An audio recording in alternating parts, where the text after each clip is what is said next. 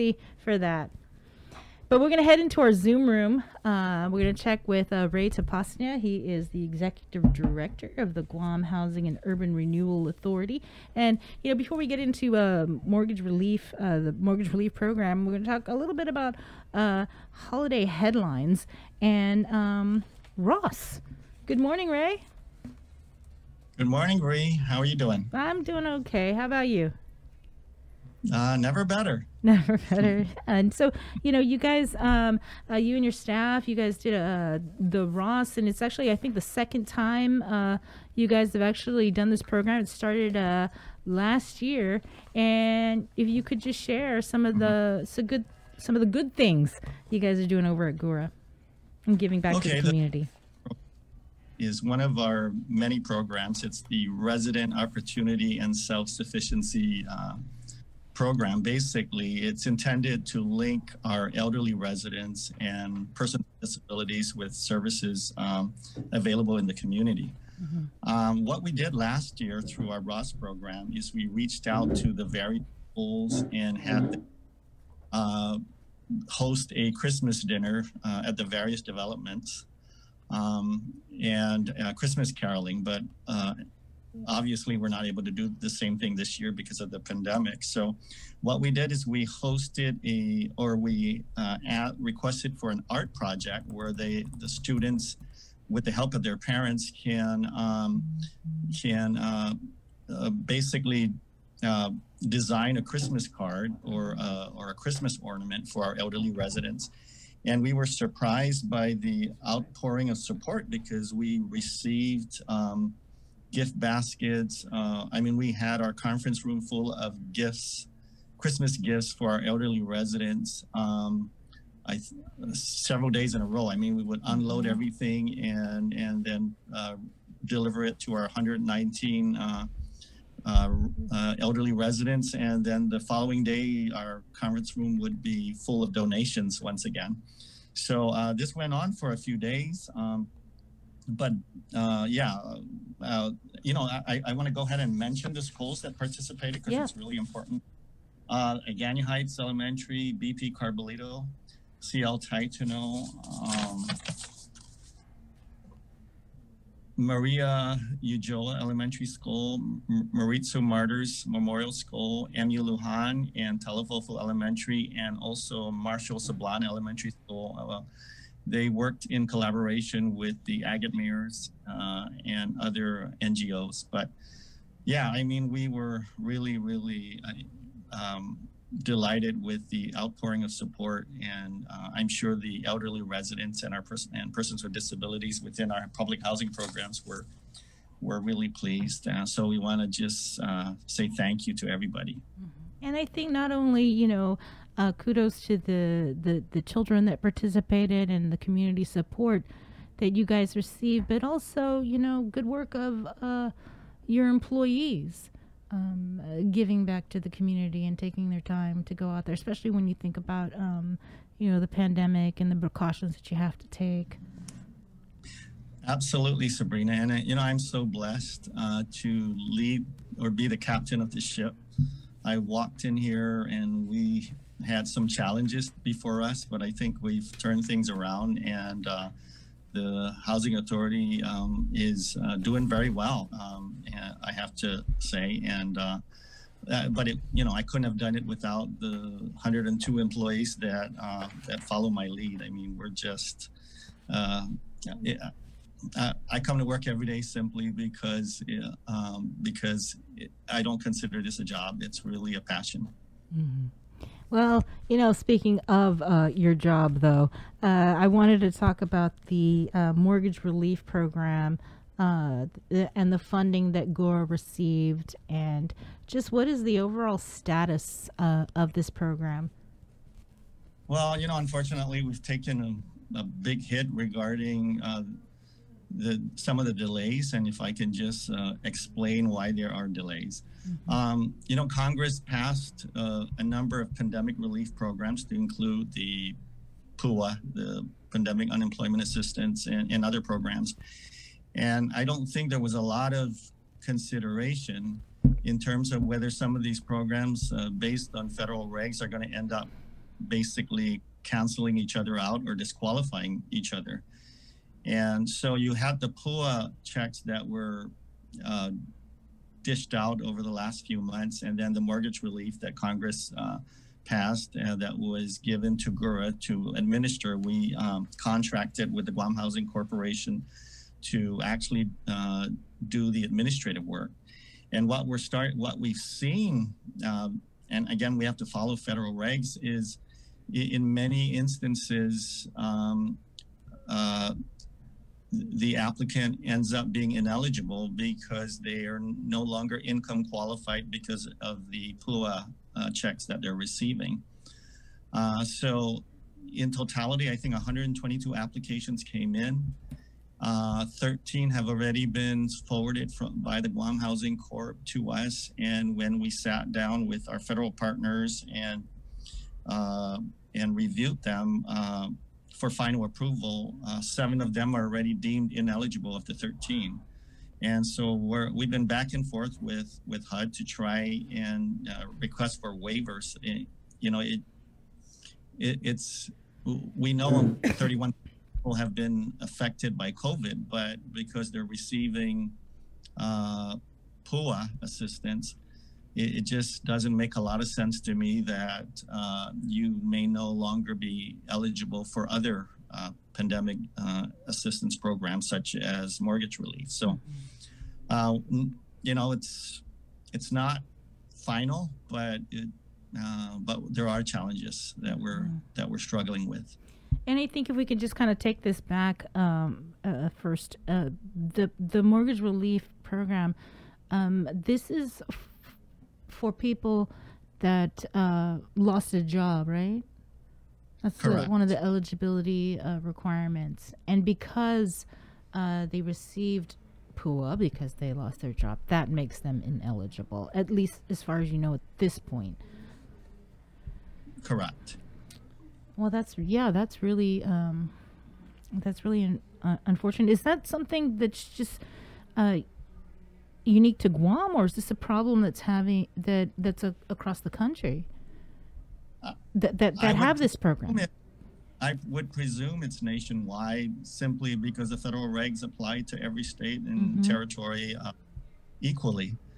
And so, yeah, I mean, there's pandemic unemployment assistance that's given out to every state, and I'm sure that income is factored into whether you're eligible or not. And unfortunately, on Guam, we have multi-generational households where 3 or 4 are working, and all of them are unfortunately receiving PUA. So we have to calculate all 4, and then it kicks them above the income threshold, and then they end up being ineligible. So that's the struggles we're facing. So the honest truth is, today we've not been able to clear a single mortgage relief application, simply because the federal regs are just, because we have to follow the federal regs, and it just doesn't make a lot of sense to me. But if I were to violate it, I end up having to repay it. Just a second, Ray. We have to cut out of our TV broadcast. So everybody that's watching us on KUAM television, please join us over at 93.9 The Breeze, or you can watch our stream on Facebook. Thanks for watching. Good morning, everybody.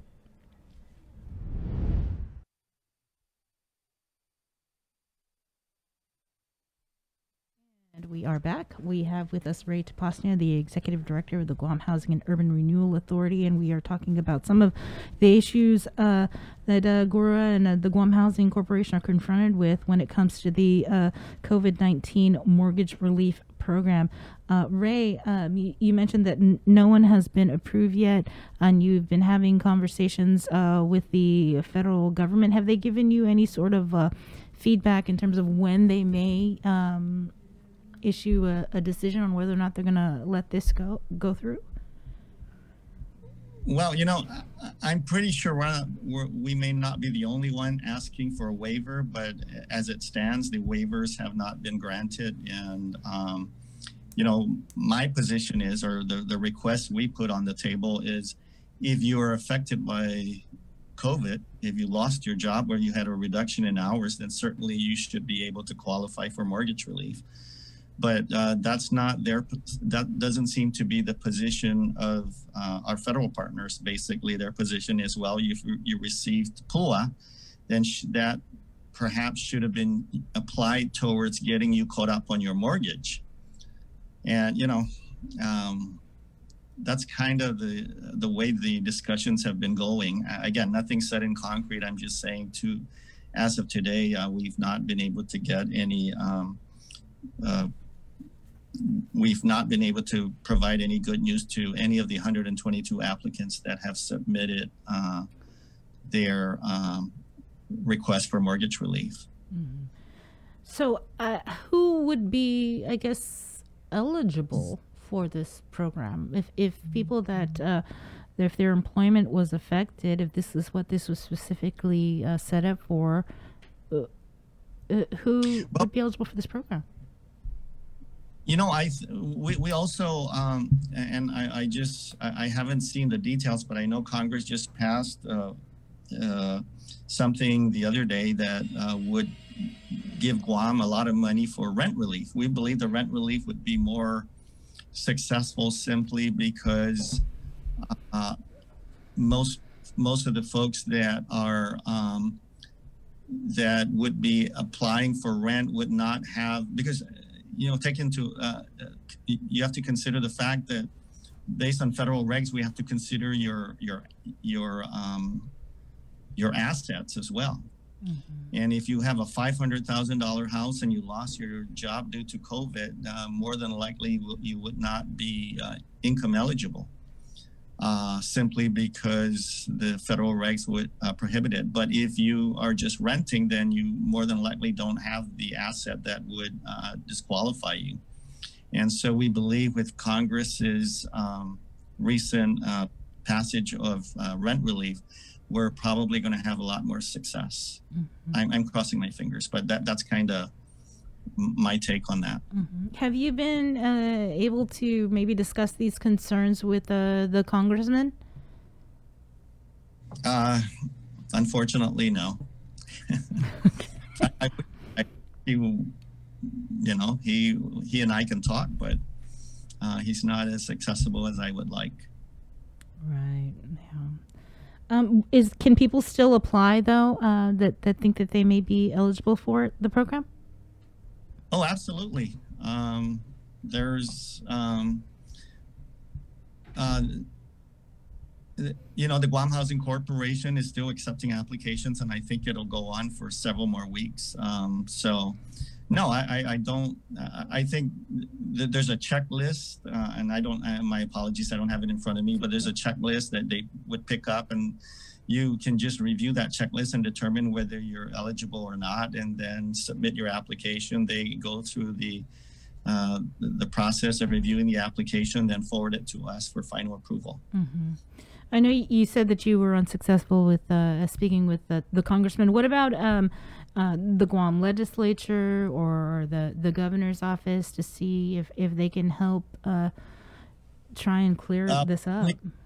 Constant communication with the governor's office, with the governor, in fact, regarding the mortgage relief. She's gravely concerned of the way things have gone, but she also recognizes that federal regulations have to be complied with. And if we deviate from that, then similar to PUA, you end up having to, somebody has to pay that back. So, one of the things I had suggested publicly in one of my press releases is perhaps Congress can pass legislation that would do away with some of these regulations, rather than just passing bill after bill after bill, and some of them are technically canceling each other out because there's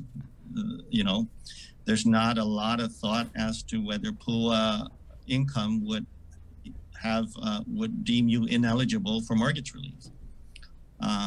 So that's my suggestion to Congress. Why don't you pass legislation that would do away with some of these stringent rules? Right. And maybe we could expedite some of these mortgage relief and rent relief rather than having to give out bad news that you're ineligible simply because your assets are above the threshold or your PUA payments are above the threshold.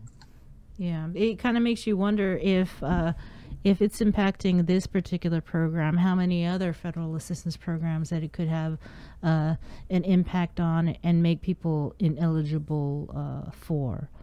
So, was there anything else, Ray? Any other assistance programs that you're working on, or?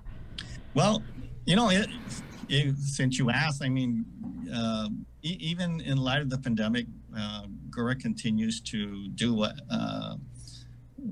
it's mandated to do, and I'm just really excited because the Sinahania Central Arts Hall is continuing. The work is ongoing.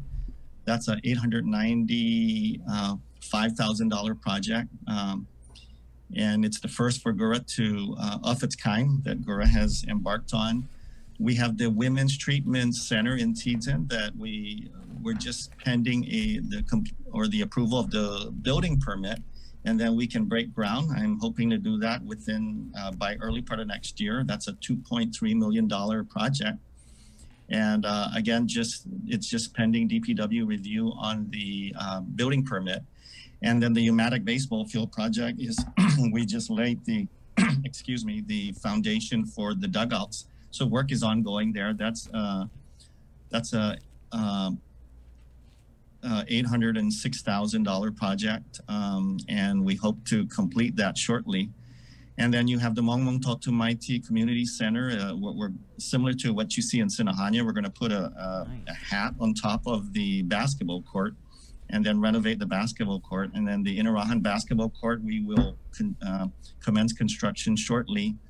The Sinahania Fire Station project, the request for proposal for the A&E design is supposed to be advertised today.